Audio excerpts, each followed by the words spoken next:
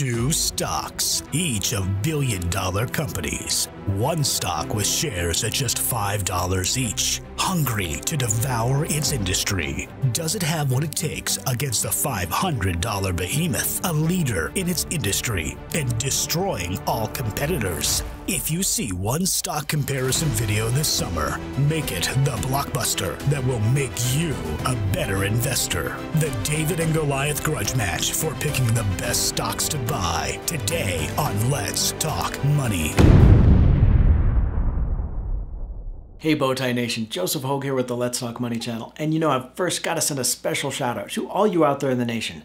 Thank you for spending a part of your day to be here. If you're not part of that community yet, just click that little red subscribe button. It's free and you'll never miss an episode. Nation, one of the most frequent requests I get is for low price stocks, companies trading at $5 a share or less. And I gotta tell you, I get a little bit crazy every time I hear it. That's because price really means nothing for the value of a stock.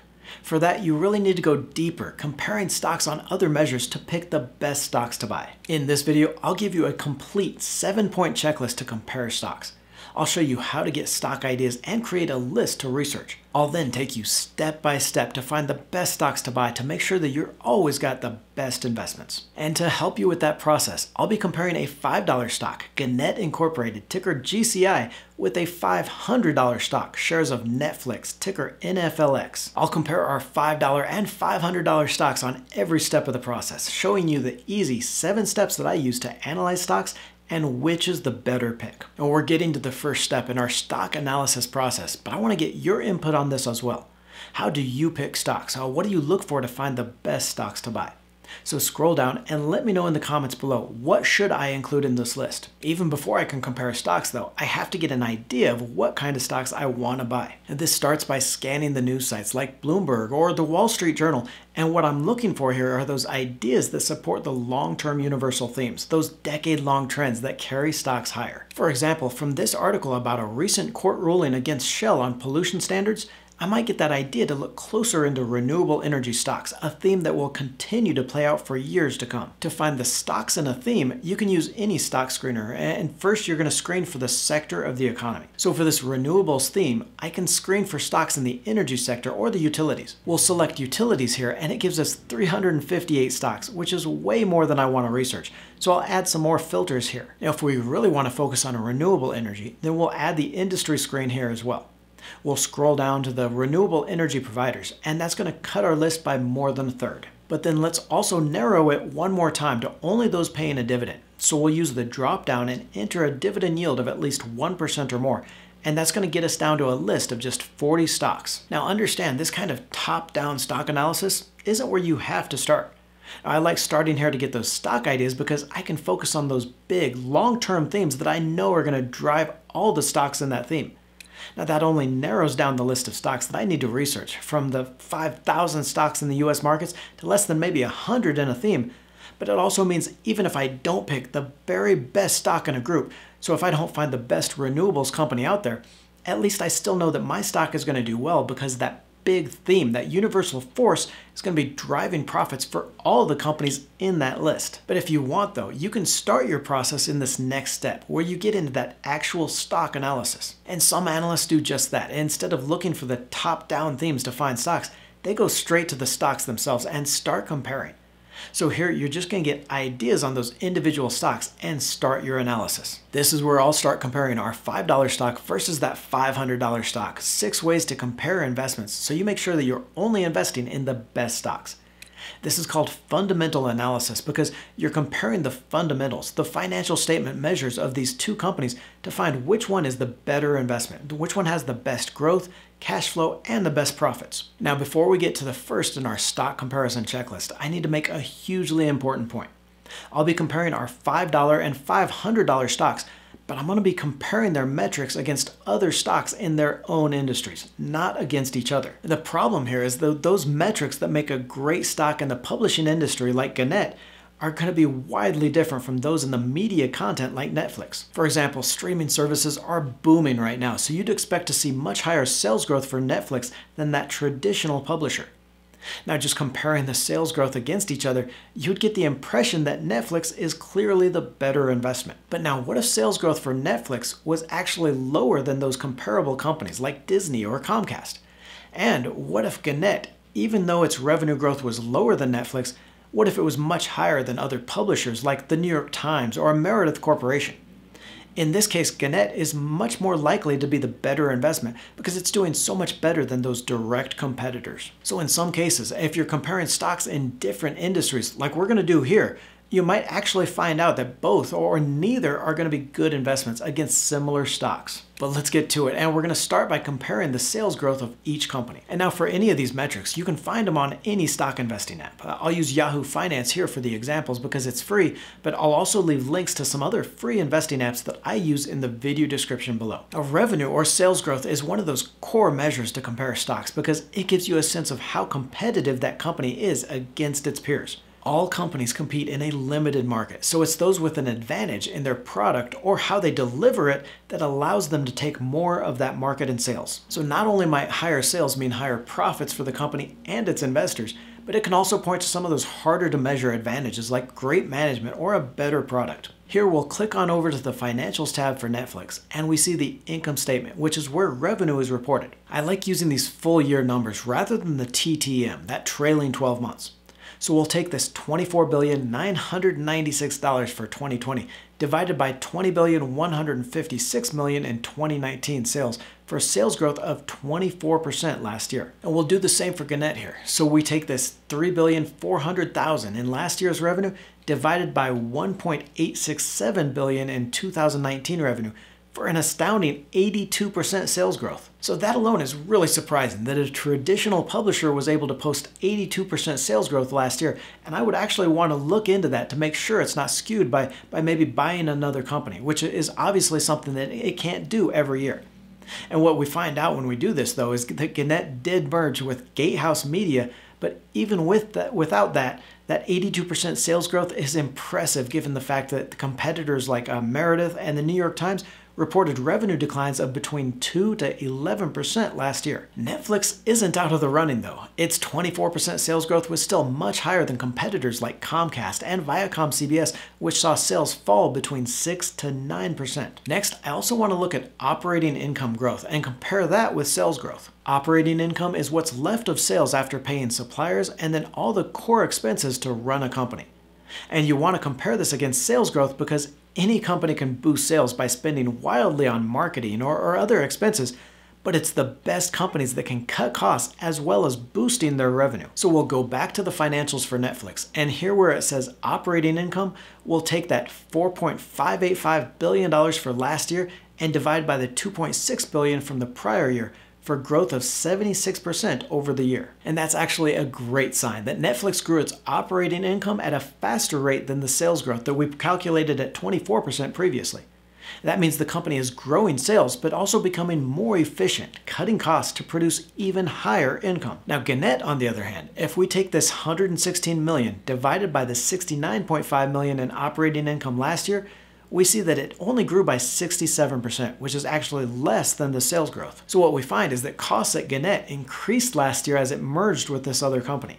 Now, a 67% increase in operating income is still excellent compared to losses at similar companies, but the win for this one has got to go to Netflix because it's able to drive that faster income growth versus sales. Now, for our analysis, I'm just comparing 1 year, but take the time, and you might want to compare the 3 and the 5 year periods as well, just to give you a better idea of some of these longer term trends in these numbers. Next, we're going to compare growth and operating cash flow, and this is one of my favorite measures for finding management shenanigans in accounting.